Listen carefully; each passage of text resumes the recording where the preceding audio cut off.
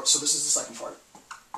It is this denial of, and this is called the thou shalt.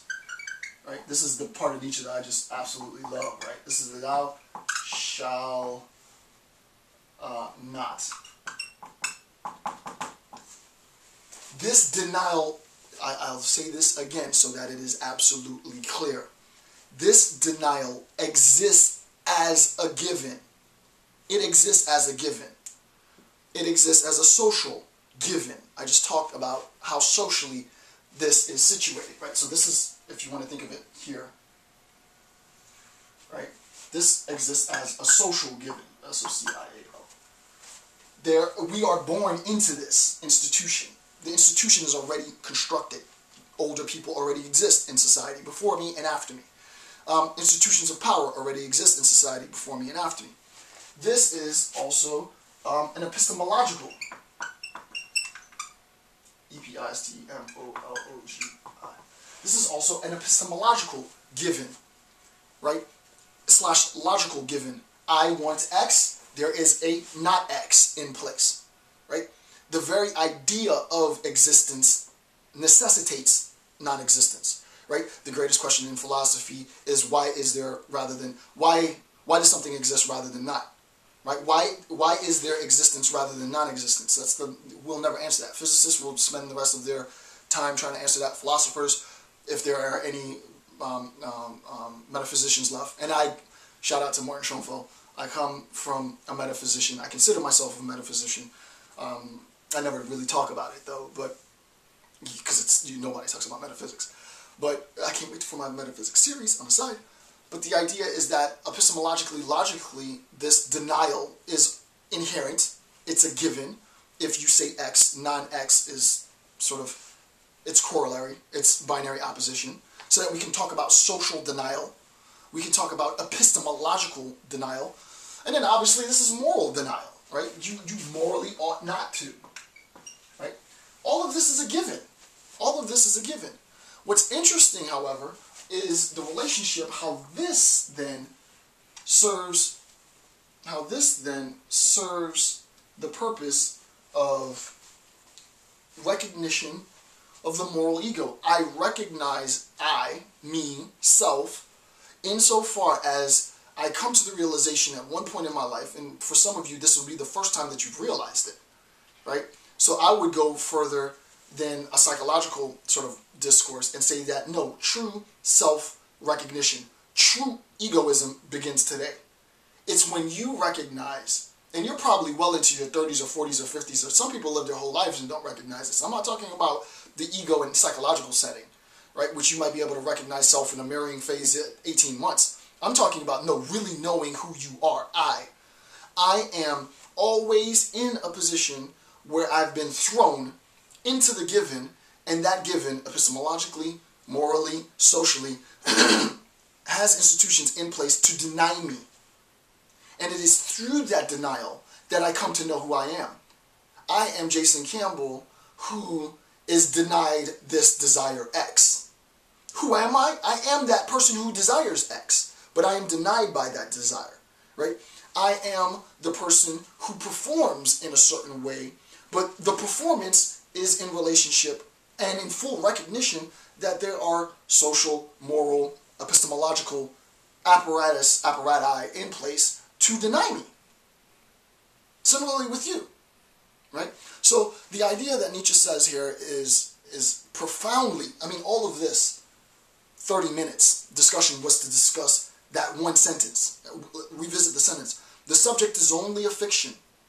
The ego of which one speaks when one censures egoism does not exist at all. That means the concept of I is a product. It is a condition of, it is a consequence of denial, right? Censure. That I come to recognize the I as a consequence of denial. This denial is a given. This given is socially, epistemically, morally given. It's there. Pre-existing substrate. Institutions of power, thou shalt. Nietzsche talks about the dragon. In place to deny me. You cannot do that. You must not do that. We're nowhere near to talk about the Uberman. I shouldn't even bring it up because we're hundreds of notes away from really coming to terms with the concept of what will eventually be this Uberman. But the idea is, I'm not rocking the death skull. I am not in a state of denial to the point of which I have reduced my existence to the embodiment, symbolic embodiment of my own destruction. I'm wearing the me shirt. I am all about pride and ego and self. I'm about trumpeting, and I'm about satisfaction of desires as much as legally possible. As I said in the previous lectures, it isn't about moral accessibility. It's about legal, and not legal in the moral law sense, in the socio-political legal. If it's legal, it's fair game. If you don't think it's fair game, you're going to put yourself in a position within a socio-political context where other people won't have the same moral impediments that you have and live, one, a more satisfied life, two, accomplish far more than you could ever accomplish. Why? Because you are limiting your progression through society because your desires conflate with some pre-existing system. That system is in place, Nietzsche says, to deny you. So think about this. You can't, the level of self-denial is so profound that there is a pre-existing substrate of denial in place, compounded by an ideological, theological system which denies via the thou shalt, compounded by, from a Kantian sense, and this is why he hates Kant so much, compounded by an even deontological sense of which your action, the shopkeeper example in Kant, your action of attempting to do what perceives to be a good act isn't good if the intent isn't good. So that it is threefold self-denial. Our entire existence is about denial, denial, denial, denial, denial, denial, denial, denial, denial. It's never about satisfaction, satisfaction, satisfaction. It's all denial from birth till death. And it's compounded on so many levels, it's ridiculous. Nietzsche comes with the hammer and says, it's about me. It's about me. It's about me. It's about me. It's about me. It's about me. It's about me. That's what it's about. Right? It's about a recognition of self. Right? And the sense in which self transcends, not in the sort of, spiritual sense, but overcomes this orchestrated system of denial. Right? This is as deep as it gets. Right? So, first bullet point after the note or the image. Quote, a doctrine and religion of love, in quotes, of suppression.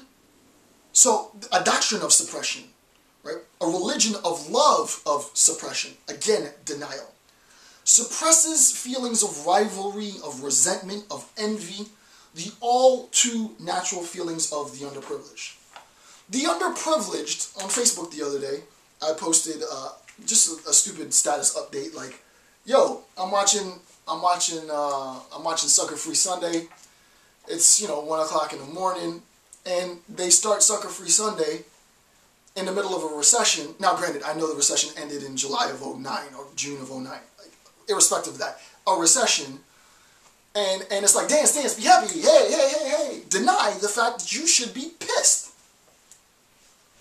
Right? When I came up, it was either trying to identify with sort of black pride via Public Enemy, or it was trying to identify with police brutality well before the LA riots via NWA. It was trying to express feelings of resentment, of rivalry, of envy, of jealousy, of rage, and the music manifested that. Right? So it was very dense, angry music.